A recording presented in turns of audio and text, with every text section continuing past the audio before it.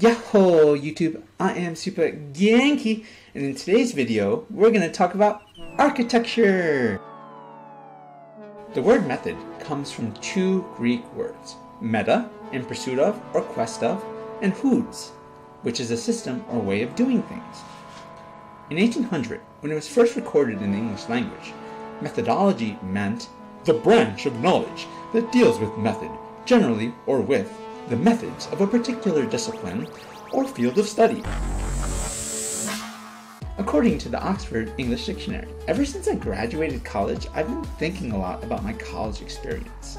And I think when we're in college, we usually only take courses that are relevant to our majors. But you'd be surprised.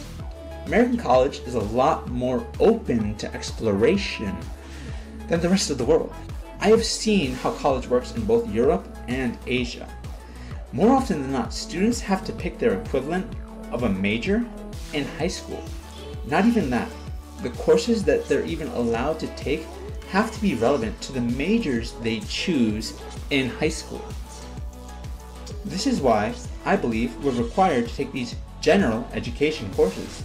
You can argue about the relevance of these classes. I'm still trying to figure out a way to use pre-calculus in my everyday life, but the fundamental value of these courses is to give your brain time to develop while exploring different fields. I have wandered into the linguistics department on several different occasions as a college student, and thought to myself, wow, language, this is so cool. I want to learn more about this. As any college student would tend to say as soon as their interest is piqued. However, what I have found is that intellectual curiosity is not well maintained unless the interest is culturally relevant to the individual. Think about the words you use the most. The more you use them, I bet the better understanding you have of their meaning, or at least the better understanding you think you do.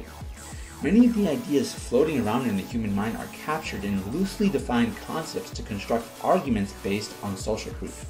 Social proof being cultural relevance. Despite popular opinion, I feel that it is our responsibility, not college's responsibility, to go beyond the realm of superficiality and dive a little deeper into the evidence. I think this is what it means to be educated. Which takes me back to today's word, methodology.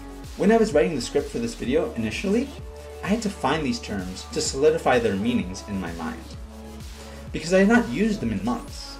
They were not culturally relevant in many of the conversations I've had here in Spain. A loosely defined concept is kind of like a blueprint, and without a basic understanding of architecture, it becomes very hard to remember to start with the foundation.